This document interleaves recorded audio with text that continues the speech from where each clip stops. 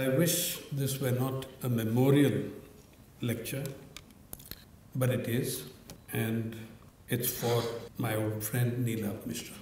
I received a message from a couple of friends in Delhi. Apparently, I still have a couple left.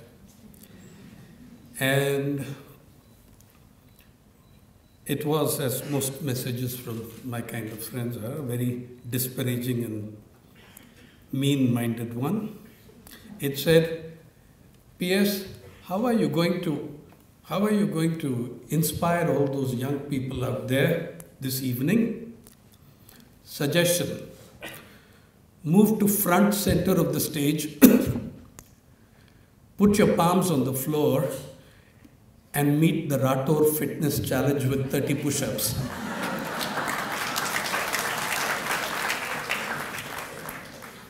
As you can imagine, they are no longer my friends. But I have nothing against push-ups. I love push-ups, but I'm a lot better at put-downs.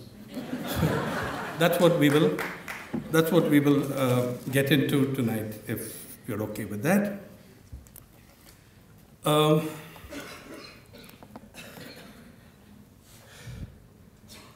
You know, it's a very bizarre kind of a thing when you live in with an establishment and a dispensation that is, you know, makes a word like Kafkaesque sound very weak.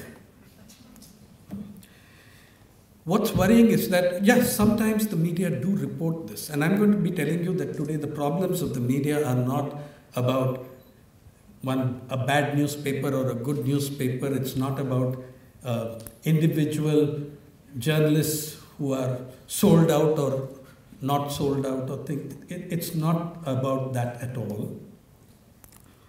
And it's not, by the way, about a couple of anchors who drive everyone, you know.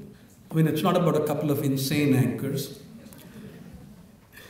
Though I do concede that we have some who give insanity a bad name. But it's something much more structural. Okay? It's sad though, and at the same time, if you look at it content-wise, it's sad that many of the bizarre stuff that happens every day in extremely sensitive fields like education, health, are simply either reported very, very, you know, in a very anodyne fashion, and no editorial comment because you're scared as hell of offending, you know, you're scared as hell of offending the government of the day. Sometimes they are reported. I'm not going to be disparaging about the entertainment value of many members of our government. I mean, whether it is the Prime Minister's Paleolithic plastic surgery illusion, or, you know, I, like most people of my class background and generation, discovered the internet in the late 1990s or early 2000s. Imagine my mortification on learning that our ancestors had been sitting on it 9,000 years without telling us. Yeah. My favorite, though, is my old police commissioner from Mumbai and Pune, Mr. Satyapal Singh. And before you start drawing any conclusions, I support and endorse a couple of the points he's made, but it's the third point that is the most interesting. Satyapal Singh, of course, look, you know, when disparaging Darwin's theories, that's okay. He's making the point that no one is beyond criticism. Darwin is certainly not beyond criticism. The second point he's making is that, which I agree with that, I also agree with the fact that he says, nobody has gone into the jungles and watched apes turn into men. This is a fact. It's irrefutable. Nobody has watched apes turn into men, but we live in privileged times when we get to see Mr. Singh, Satyapal Singh, and so many of his colleagues in government attempt the reverse process with some success.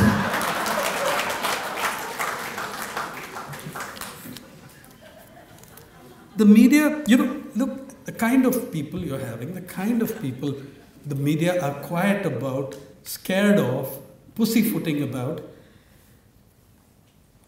how many of us simply are willing to take an editorial position and say that they have simply no place in subjects like education.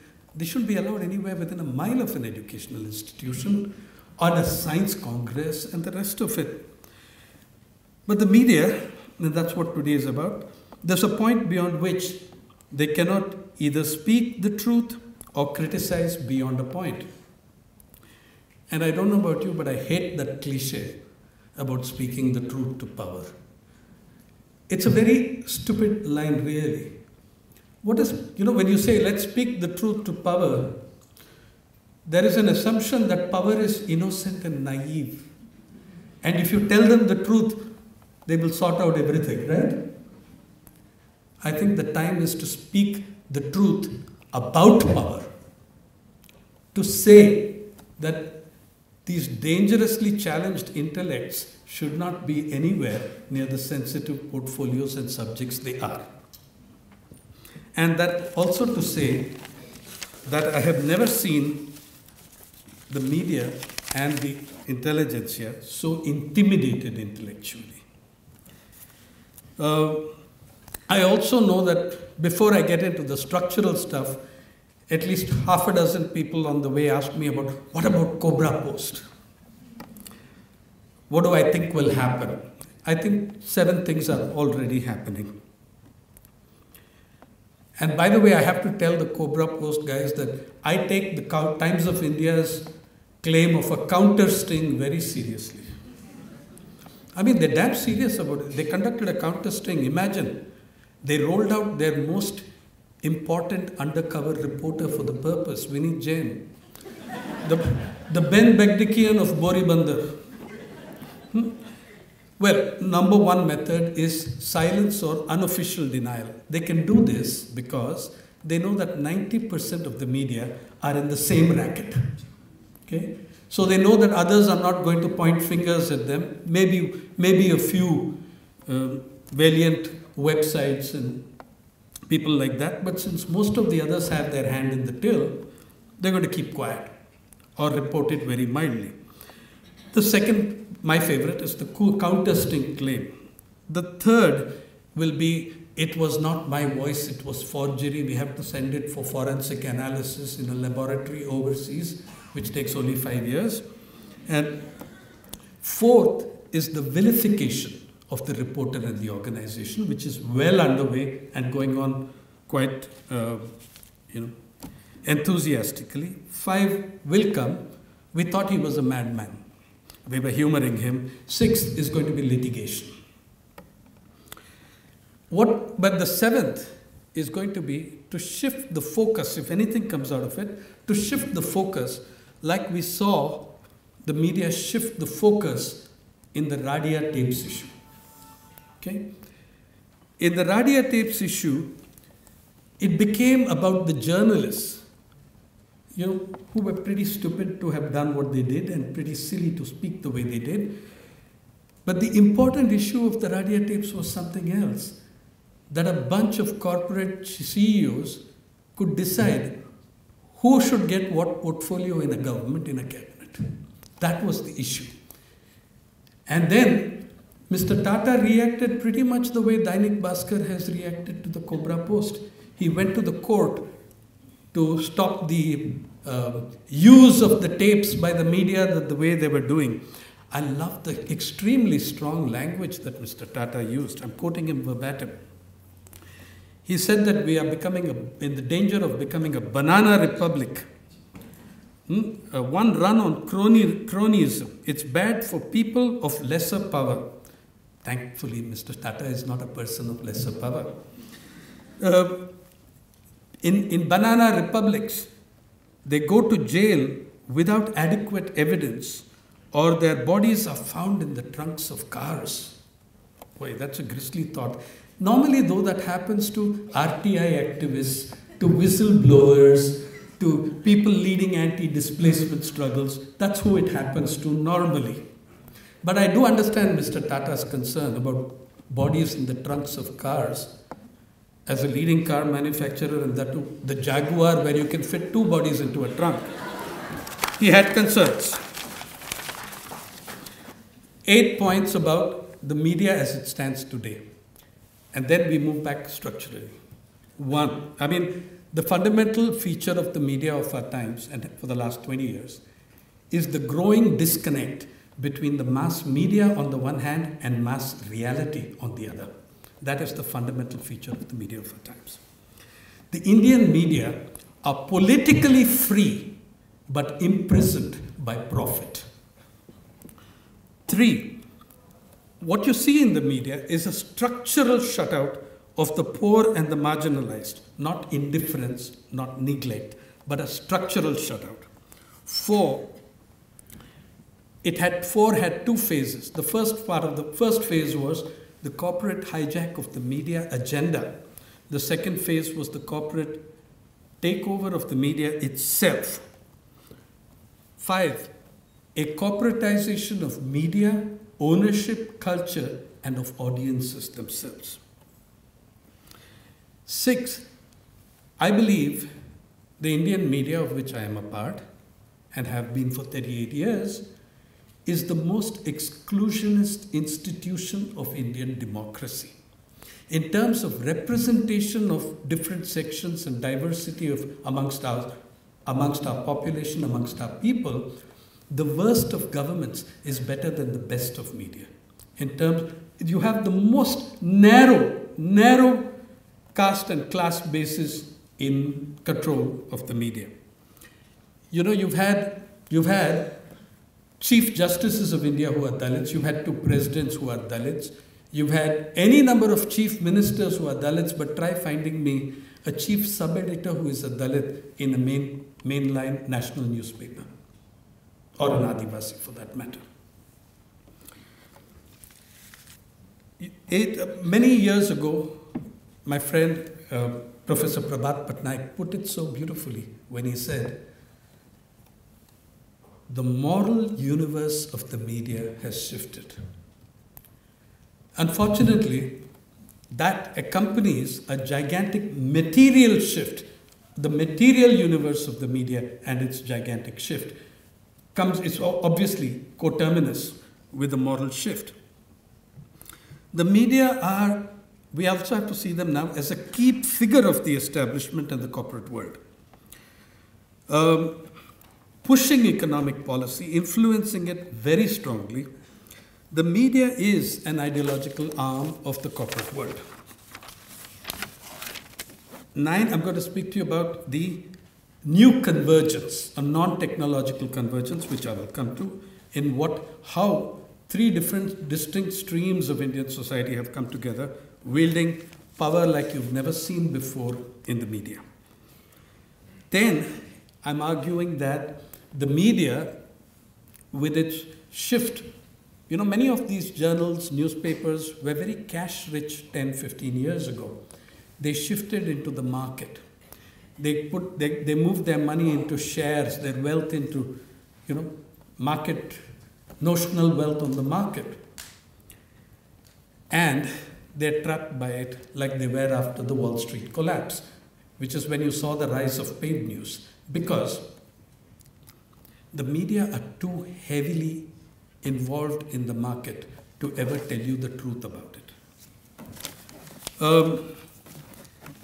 I'm very pleased to say that I'm not the only one speaking about the dangers of corporatization. I'd like to quote for you from a very insightful speech by Justice Ranjan Gogoi, a speech he made at this Diamond Jubilee celebration of the Assam Tribune, where he has this to say.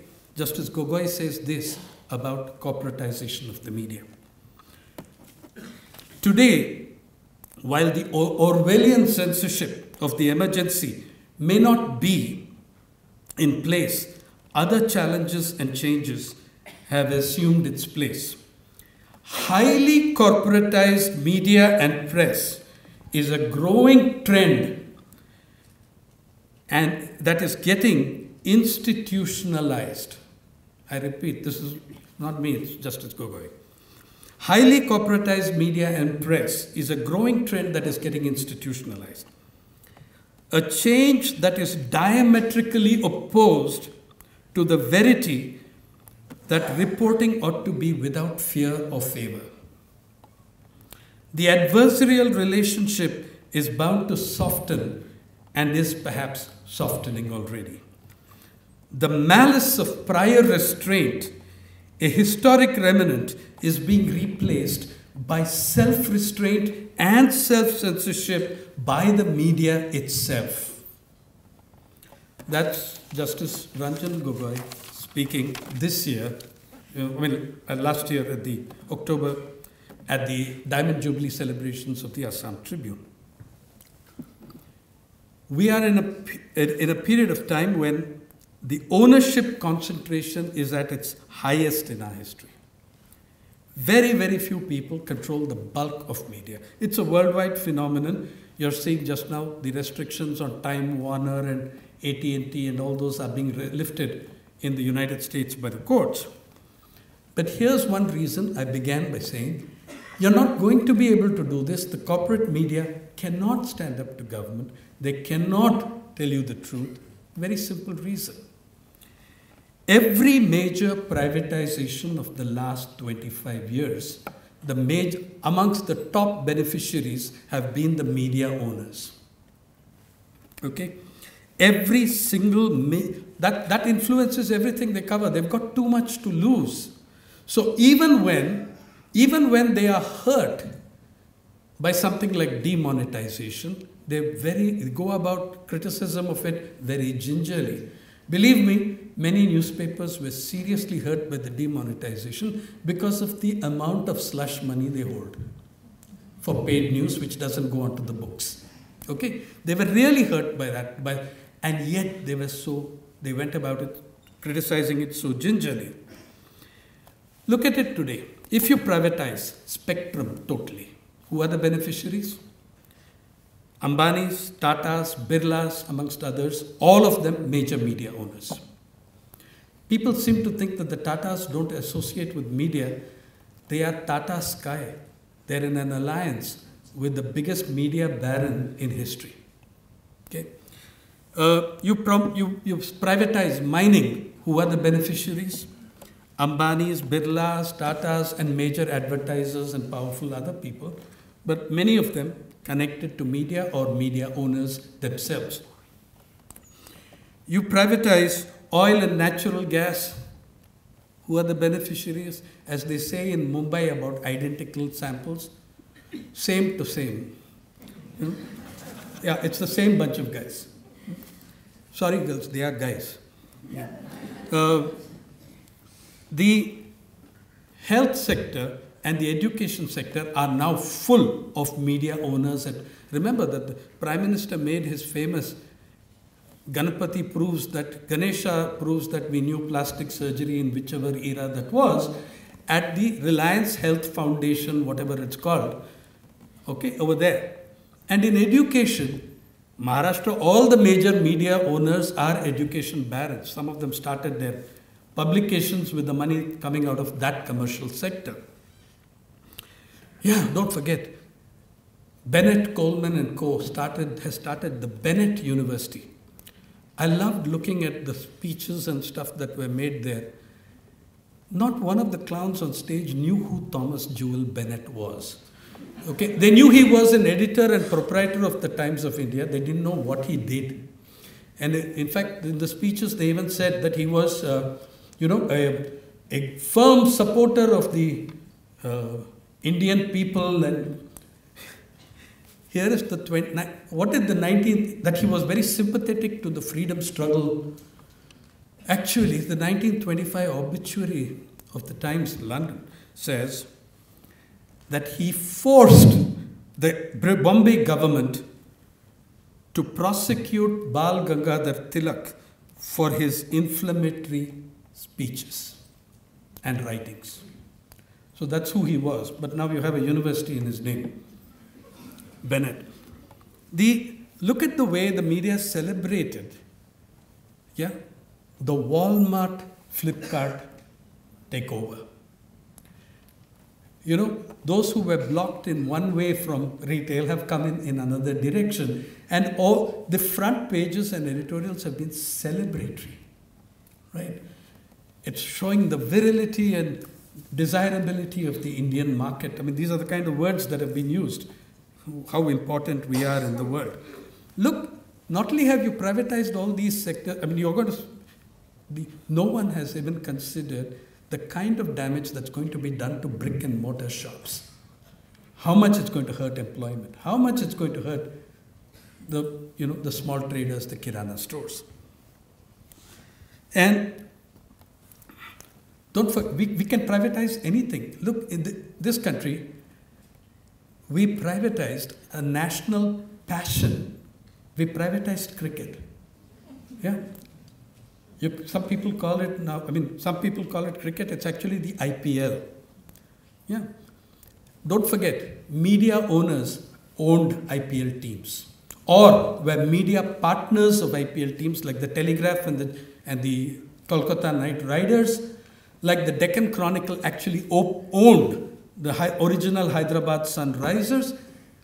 The number of interlocking ownerships and different fields, I started before coming here to start listing some of the industries in which our media barons are involved. Okay, it's just amazing. I won't take all night, so I won't read the full list, but coal blocks, mining, thermal power plants, private luxury hill stations like Lavasa, hotels and resorts, real estate, aviation, agriculture, agricultural machinery, traders, tractors, cement, steel, shipping, jute, casting, chemicals, pharmacy, big pharma, agrochemicals, IPL, cotton, rubber, tea, coffee, electronics, film, dairy, construction, real estate, the list, banks, power, call centers, captive power plants, books and music, chit funds. Oh, that's a big one.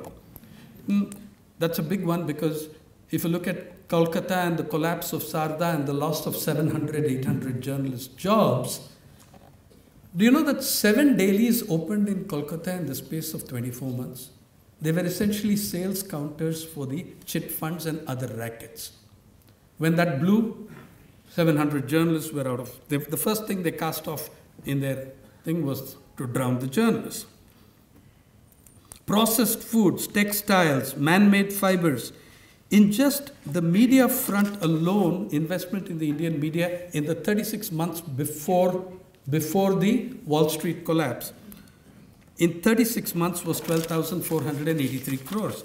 Now these guys are everywhere, everywhere.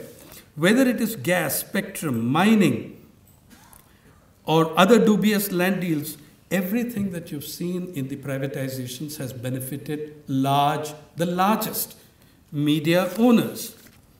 Never in the annals of Indian media have so few profited so much from so many giving them so little. And there's a seamless movement between these different industries and media.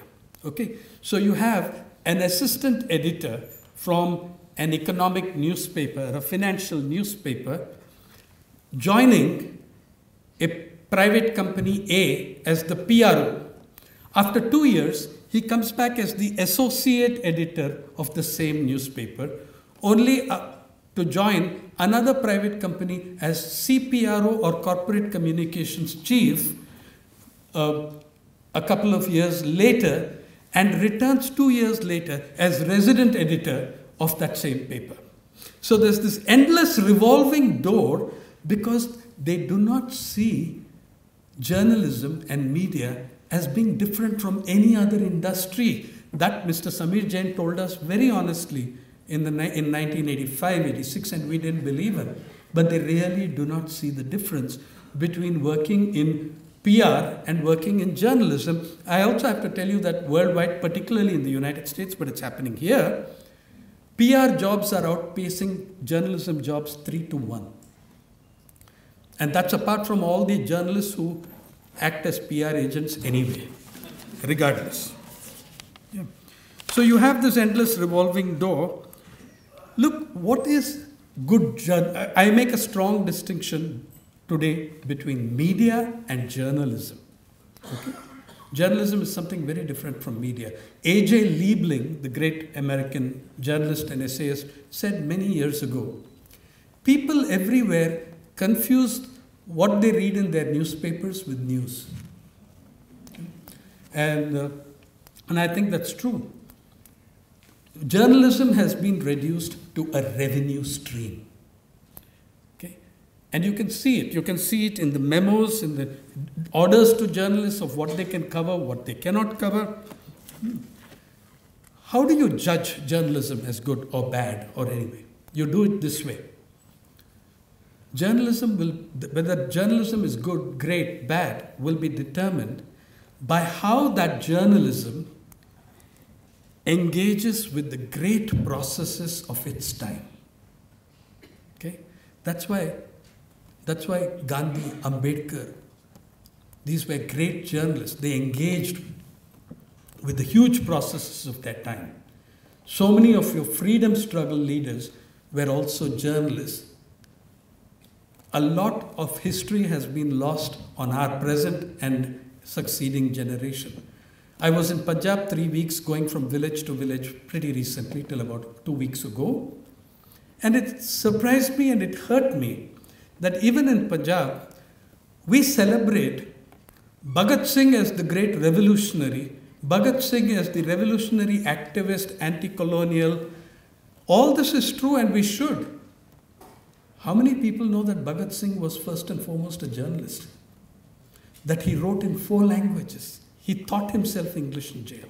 Okay? He wrote in Punjab. He worked with or in the Akali. He worked with or in Veer Arjun. He worked for quite some time with Pratap. He wrote there. And a lot of his political journalism came out in Kirti. We don't know this person as a journalist, but he was a journalist. And all this he does in 4 languages by the time he's 23. You had some journalists, okay? You had him, you had Gandhi, you had Ambedkar, you had Nehru. And all these people were journalists. They started newspapers and ran them under incredibly difficult circumstances. What are the great processes of our time and how do we engage with them? Inequality, deprivation, mass human displacement. I'm just giving you a sample. A 20-year agrarian crisis that has claimed 305,000 farmers' lives in suicides officially, which is complete crap. And in the last 2 years, please note that the National Crime Records Bureau has not published farmers' suicides data at all, which anyway was pretty distorted in the last few years, particularly since about 2013 and massively after 2014. So you have that crisis going on, and everybody thinks it's about a loan waiver, or it's a hell of a lot more than that. How did we cover even the short-term great processes like demonetization and GST and Aadhaar? Entirely, again, Aadhaar, celebratory, not looking at the extraordinary damage it's doing. Yeah. In the People's Archive of Rural India, we've been following little children being denied their scholarships because of Aadhaar. A girl from Anantapur whose name is Indu, 3 times her card has gone and come back as Hindu. Yeah. Okay. Our reporter accompanied her to the damn place, okay, to get that corrected.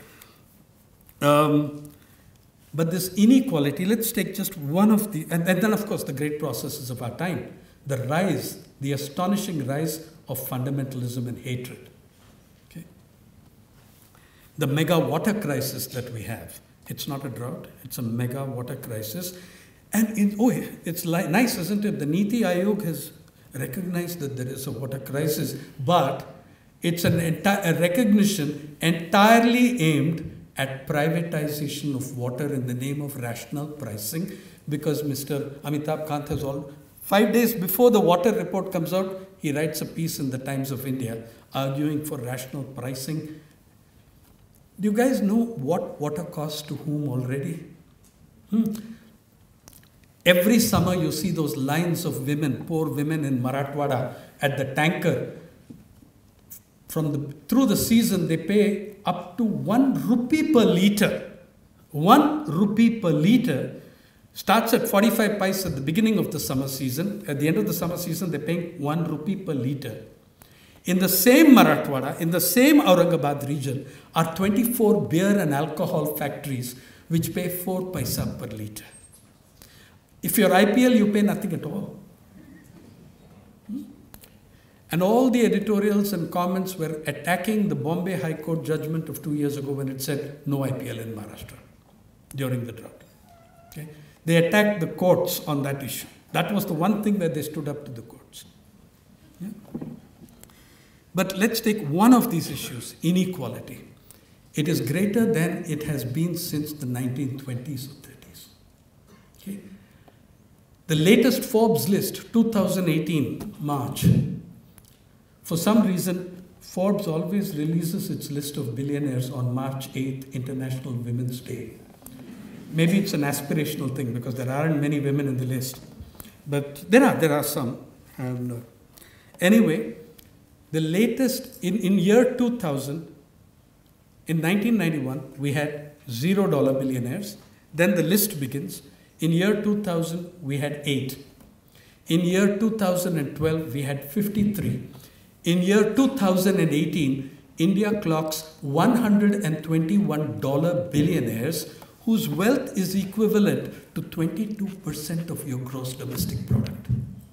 In a population of 1.3 billion, 121 individuals control wealth equivalent to more than a fifth of your GDP. Which kind of crisis will you not have when you have that level of inequality? And just take the top man in that.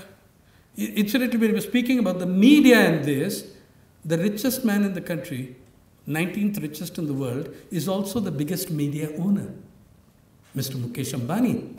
Mukesh Bhai, I'm very sure, does not know the names of all the media channels and concerns that he owns. I could probably tell him.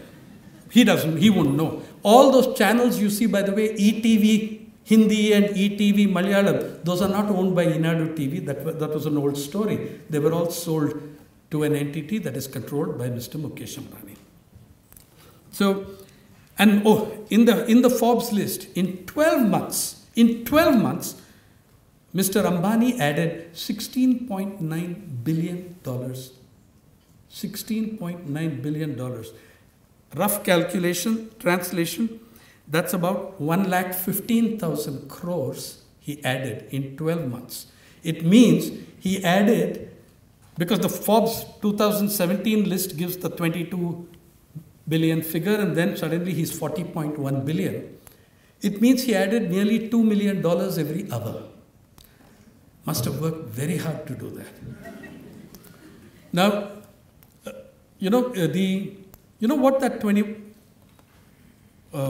what would it be if India's agricultural laborers and poor farmers were to try earning that on the NREGS? If you take the national average of the NREGS, it would take 18.7 million laborers, 18.7 million laborers working on the NREGS for 12 months without a day off, without holidays, Sundays, Saturdays, anything. It would take 18.7 million of them to generate the same 1,15,000 crores. That's what it would take. Now, it's possible, of course, that Mr. Ambani added that money by the dint of his labor and the sweat of his brow. You can't believe that, but less charitable minds like my own think that it just had to do with little shifts in policy, okay, which favored his enterprise, Jio, over his rivals to the point of nearly killing them. I remember waking up one morning and finding for the first time in history the face of the Prime Minister on the front page of a newspaper peddling a private product, Geo. That day I thought that I will amend the national salutation. No more Jai Hind, it's Geo Hind. Yeah. So if you look at that kind of inequality, we rank now number 4 in the list of in the world of billionaires. India ranks number 4. We rank number 131 in the UN Human Development Index. That's where we rank in that. 131 in human development, number 4 in. As I said, then in the media versus journalism, as I made the distinction, jobs of journalists have been lost. More than 10,000 media persons, journalists, cameramen, etc., have lost their jobs at least, and this is a very fragmented figure, since 2008 October, when in Maharashtra in 1 week 470 jobs were lost at the stroke of a pen. Last year, the last 2 years, as you know, the Hindustan Times has closed 6 editions. The Telegraph has laid off 600 people. Sarda went bust. The Delhi Union of Journalists says 4,000 jobs lost in the last 60 months.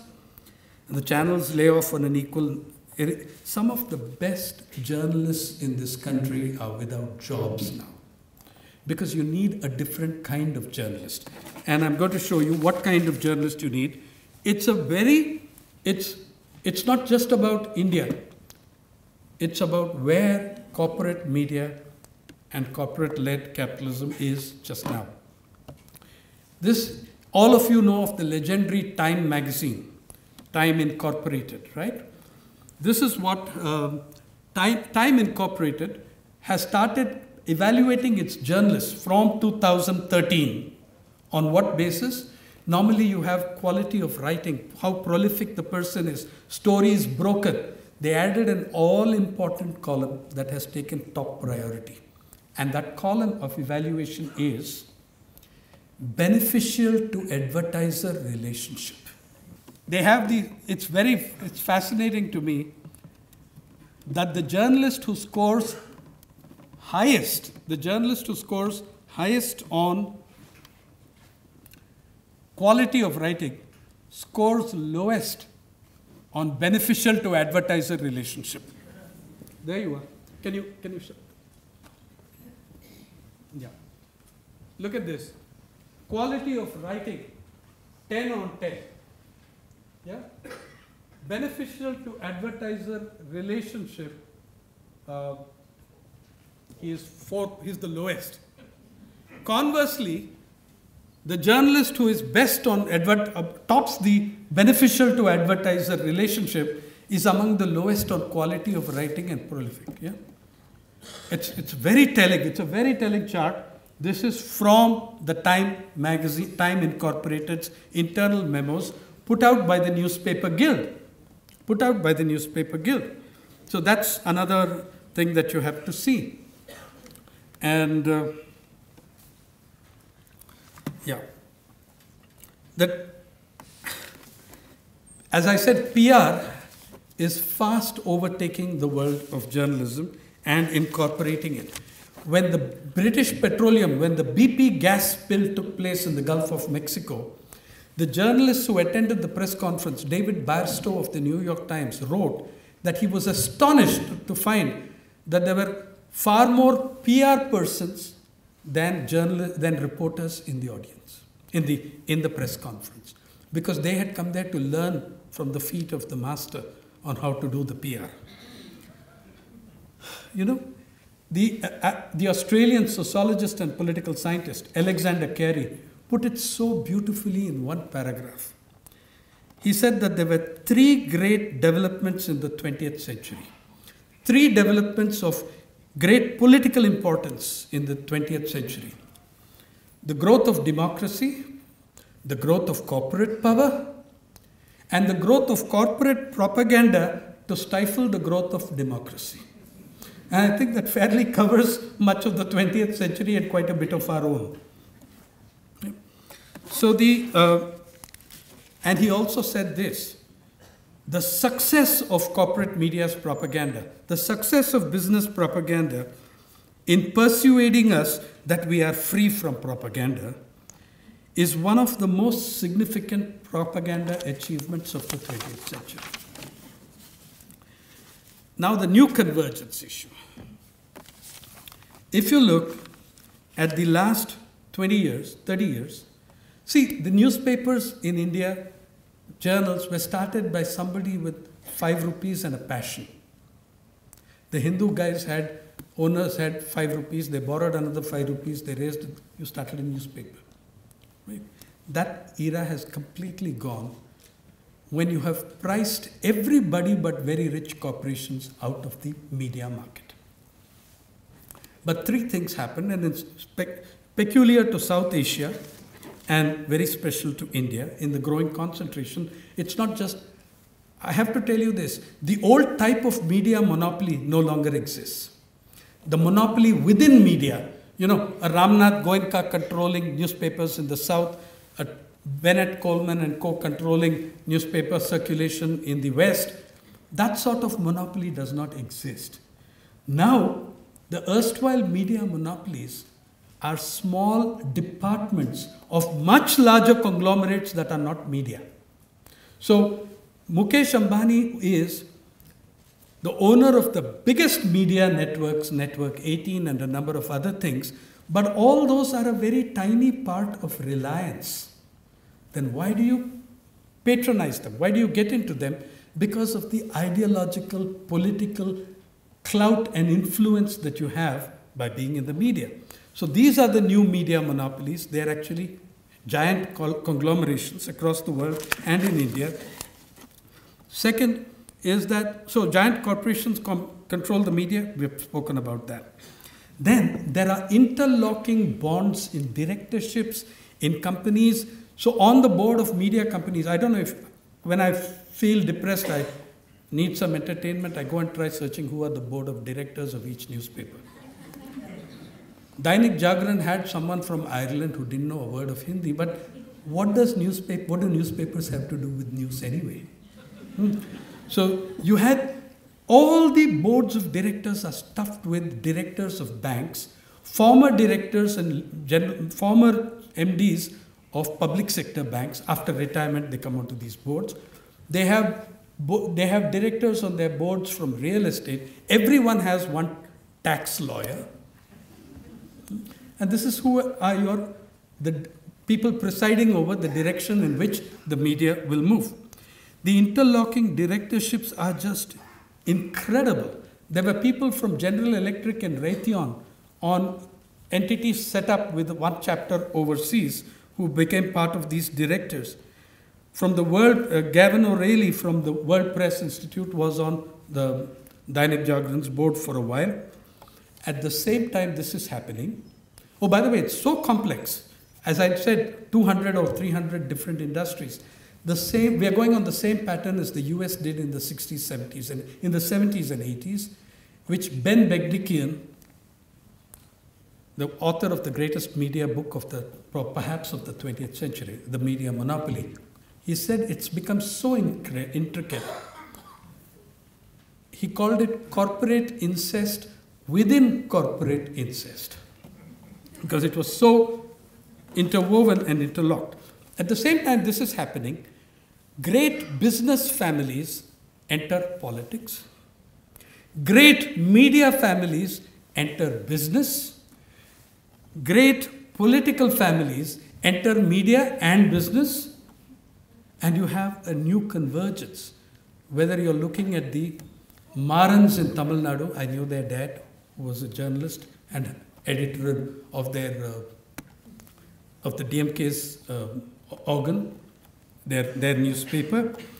You can look at the Gadkaris, you can look at the Badals in the Punjab, and the political family is going into business when Mr. Raj Thackeray purchases what mills is that? The Kohinoor mills, at 479 crores.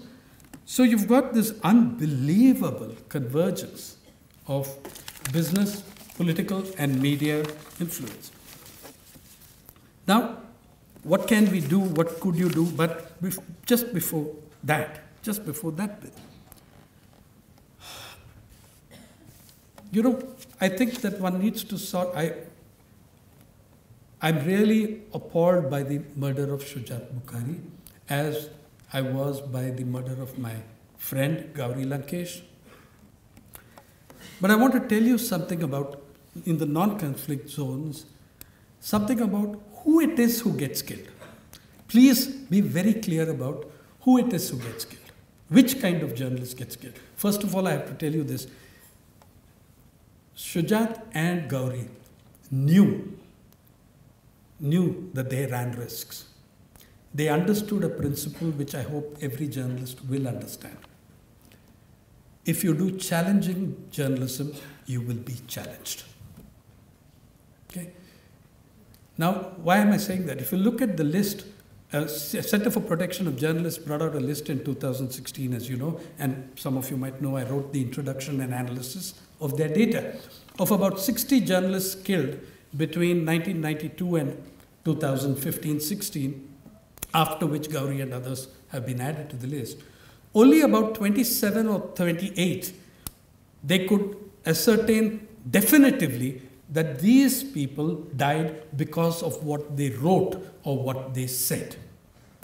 Now, in those 27, 28, there is not one high-profile, big city, Angrezi corporate media journalist. Not one. All of them are small-town, weak, not all, most of them, Indian language journalists. Most of them were covering crime, business, and politics. Yeah? Most of them, crime, corruption, and politics, most of those journalists. They were more vulnerable. They don't have the social caste and class insurance that many of us had. I say had in the past tense because the murder of Gauri Lankesh tells us that the premium on that insurance has just doubled. And Gauri Lankesh, by the way, very prominent journalist, very high profile, but primarily writing in Kannada. Okay? She was bilingual and she could write just as well in English, but she worked with the Kannada media, with the Kannada language. Yeah? So if you look, what does it tell us? That not a single person from a lot of journalists in this big corporate media do romanticize themselves, and now I believe that the danger is spread. Now, nobody is exempt. That notice we've been served. But it also has to do with how we define professional, how we define journalist.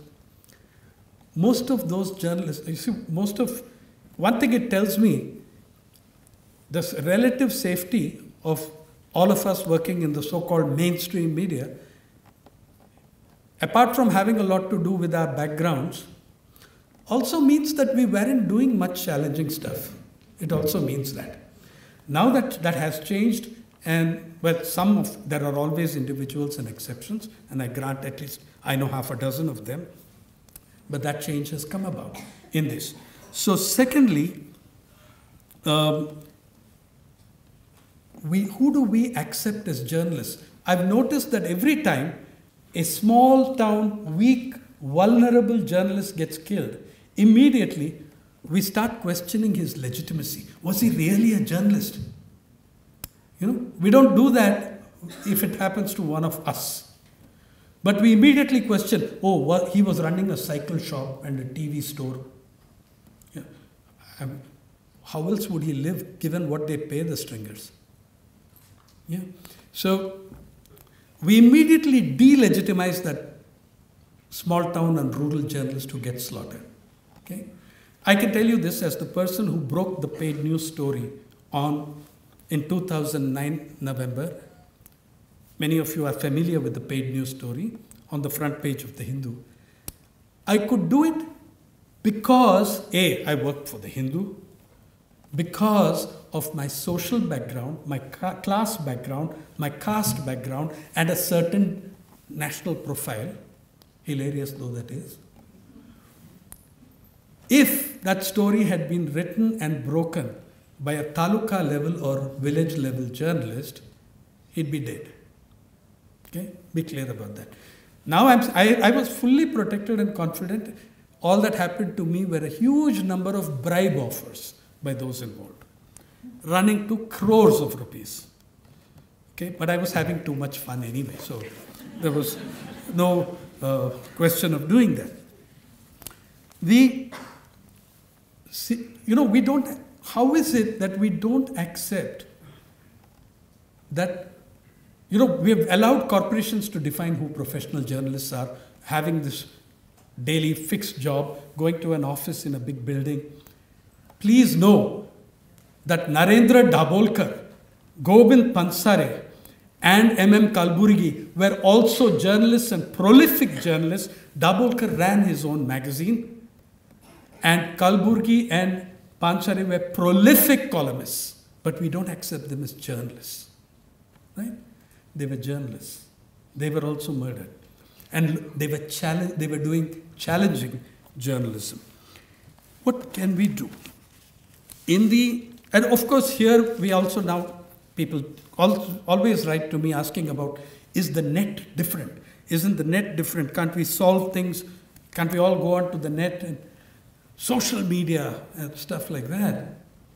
Please note that the digital monopolies are the greatest monopolies in history.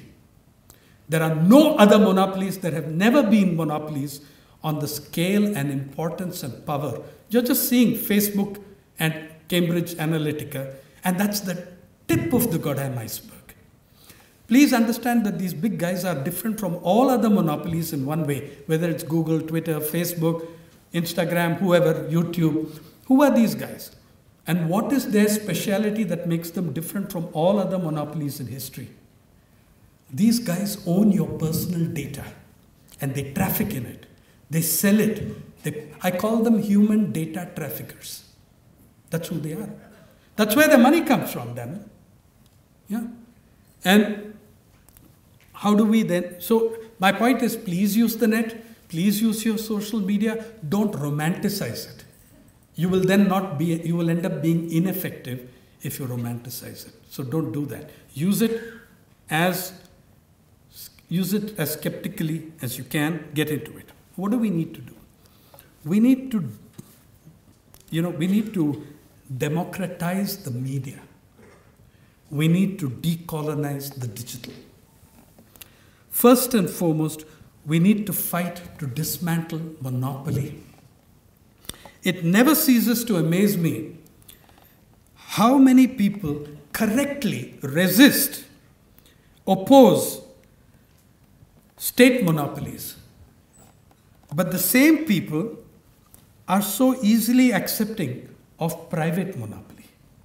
That is something, it really never ceases to amaze me. 2, we need to dismantle those monopolies. We need to do it with legislation to start with public action to accompany it, because, by the way, in this country, we do not even have the cross-ownership laws. We don't have even the cross-ownership laws that the United States has, which prevents you from being the only game in town. That you cannot be the person to own the only newspaper, the only portal, the only radio station, the only TV channel in a given town. In India, none of those laws exist. There are no laws on cross-ownership. There have been recommendations on this, and it has never happened. 4 is revitalization of public broadcasters. I don't mean government broadcasters. I think that there was a brief period, maybe due to someone like Somnath Chatterjee being there, there was a period of 4 or 5 years when Raj Sabha TV and Lok Sabha TV were more watchable for discussion and news than any of the other damn channels. Okay?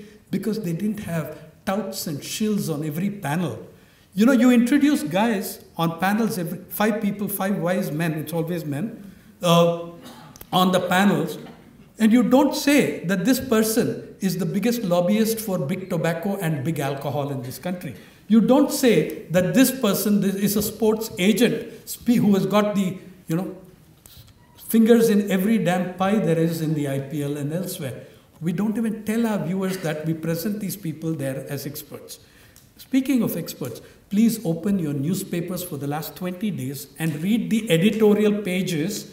How many of the experts are from Delhi-based foundations, which are corporate foundations, wholly owned subsidiaries of corporate foundations, and they too have a revolving door between journalism, media, and the foundation. You know, somewhere they decided it's better to sound foundation than to say chief PRO of Dabhol. Yeah, so the foundation sounds more respectable. You're kind of certified as an intellectual of some sorts. And two more points on this, which is, we need laws that make paid news a crime. After we broke the story, the Election Commission did three things which I acknowledge. Perhaps the best election commission, though I differed with them very strongly on many things, especially the conclusion of the paid news scandal. However, the first time the Election Commission in its history opened an expenditure monitoring division. Okay? Two, and a MLA was unseated on that ground. Two MLAs were unseated on that ground. Second, they made paid news an electoral offense on which you could be unseated. Three, they also they organized district level teams to monitor paid news in every district of this country where elections were being held. Yeah. But my point is that all this is helpless. There is helplessness in this, so long as your electoral affidavit does not require the person to attach his income tax return, his return to that affidavit. And speaking of inequality and electoral affidavits, by the way, there are electoral affidavits which have stated the wealth of the person at 6,586 crores. I wrote about the gentleman in Andhra Pradesh. However, just look at your parliament and electoral affidavit. In year 2004, when the affidavit was first introduced, 32% of all MPs were crorepatис. And that is self-valuation. And somehow we get very modest when it comes to that. In 32% of Lok Sabha MPs were crorepatis, self-declared. 2009, 53% were crorepatis. The figures are from the Association for Democratic Reforms. In the 2014 elections, 82% of your MPs were crorepatis. On that growth rate, we can be confident about a 100% sweep in the 2019 elections. You need to change that election affidavit, and then you need to also support alternative exam. By the way, I don't like the word alternative. I think that we are all part of a mainstream. And in fact, conferring the name mainstream media on corporations is wrong, because they are mass media without masses. They exclude, right? Support the small journals, the small magazines, the websites, including, I'm making a plug for the People's Archive of Rural India here. As Nivedita told you, we don't take government funds, we don't take corporate funds, but we will take your, do we have a revenue model? You. Yeah. Okay. Support it. I feel irritated when people bellyache about the media without supporting, financing, funding examples of small media that stand up to the state, stand up to governments. Okay. How many people are subscribing to at least 3 journals like an EPW or a Frontline or something like that? It varies from region to region, but very few of us actually do that. And how many of us send in donations, as I ask you to do, to the People's Archive of Rural India, which is wholly committed to rural India? The average national daily in India has 0.67% of front page to 69% of the population. That's a Center for Media Studies figure from this city. Parallel journals, and very, very importantly, before I conclude, revival of the journalist and union movements. The day the contract system took over in journalism, our independence was gone. There are no unions to protect us. They were finished with the contract system. At the height of the paid news scandal, I got a call from a veteran journalist in Mumbai, who shall remain nameless. He told me, tomorrow you're going to see a paid news story on the front page of my newspaper. He was senior to me by 2 years in the profession. He said, tomorrow you're going to see a paid news story and it's going to have my byline on it, because the management decided that an interview with a senior cabinet minister had to have the byline of a senior political correspondent. And then I said, yeah, what happened? He said, Sainath, when you and I entered this profession, there was the Working Journalists Act to protect us. We were not under the contract system. I am now in the 8th month of an 11-month contract. I've got EMIs of 30,000 on my house, 20,000 or so on the education loans for my kids. I've got a mother in hospital. I've got one kid looking for a job. Do you want me to be a hero? The contract system destroyed the independence of the journalist. Where journalists' unions existed and were strong, we had a sense that if something went wrong, there was somebody to fight for us, stand by us. So you need the revival of that union movement. You need parallel journals. And at the same time, do not barricade yourself into little ghettos. The mainstream media belongs to you. It was not created by the investments of the Jains and the Sahu Jains. It wasn't. It was created by the people of this country struggling for freedom. Listen, when Bal Gangadhar Tilak was sentenced to 6 years in Mandalay prison for sedition, the protest did not come from the Tatas, Ambanis or Birlas.